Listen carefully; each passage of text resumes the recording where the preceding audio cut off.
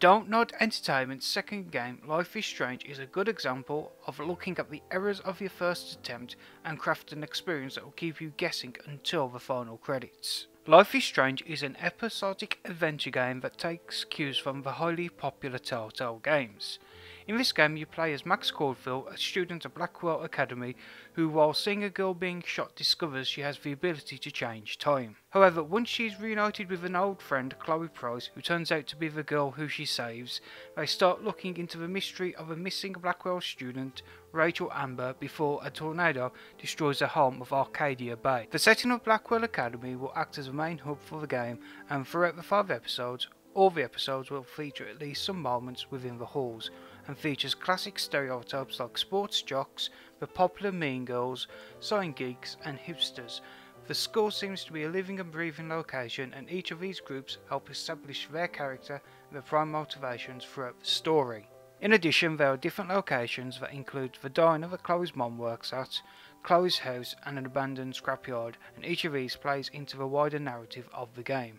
One of the aspects of a story which I have to give the writers credit for is the ability not to shy away from what could be seen as very taboo subjects.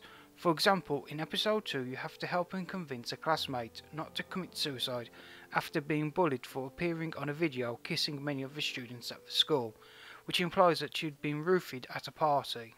Also, regarding how Max discovers her powers by intervening with a shooting in the school, it's good to see that the writers are prepared to tackle some of these subjects within their work.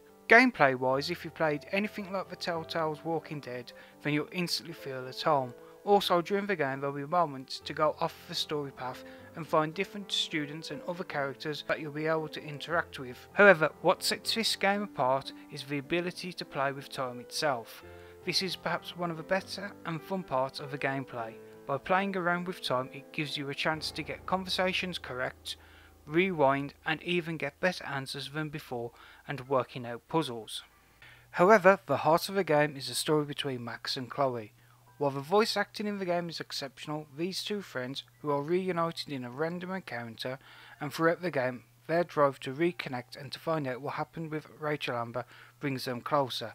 However, I felt that the work of the voice actresses of Hannah Tell and Ashley Birch really solved the range of emotions running between these two. Another strong aspect of the game is the use of licensed music. The music ties into the indie scene, but it is used like you'd expect from a TV show or a movie.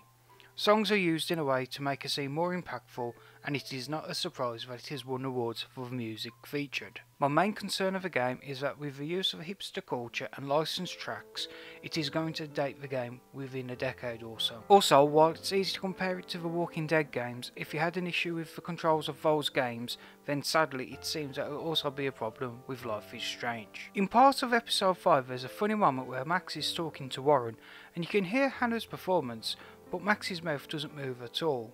While it's an issue that can take you out of a scene, it's just a funny mistake that made it into the final game. In regards to the game, it feels that most of the other aspects of the game are really hidden away and would require a few replays to get some of the more unknown photos. However, the main problem I have with the game is that while the story is generally well thought out and paced for 4 parts, I felt that the finale was predictable and fell apart. For me, it felt rushed, and the constant jumping back to the events at the start of the game at one point really got tiresome.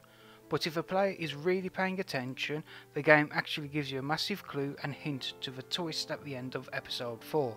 Life is Strange is an interesting game that will divide people. For some, the solid story and characters will draw people into its world, and for people who enjoyed games from the Telltale library will find the controls and format very familiar, even though some of the issues of clunky controls will bother people who didn't enjoy that style of control scheme. While the characters of Max and Chloe are well thought out and feel like real people with emotions everyone will relate to, all the characters fall into the standardised stereotypes.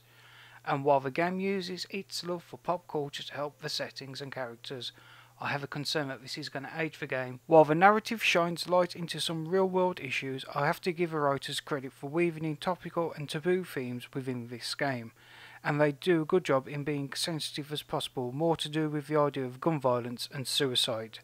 But yet, I feel that the story's conclusion was slightly predictable and was rushed, and it's part of a game I wouldn't enjoy replaying. Also, there is dialogue in episode 1 which could spoil the ending of episode 4, which if you don't know is coming is a pleasant shock. Also, if you want to check out the game for yourself, the first episode is available to download for free.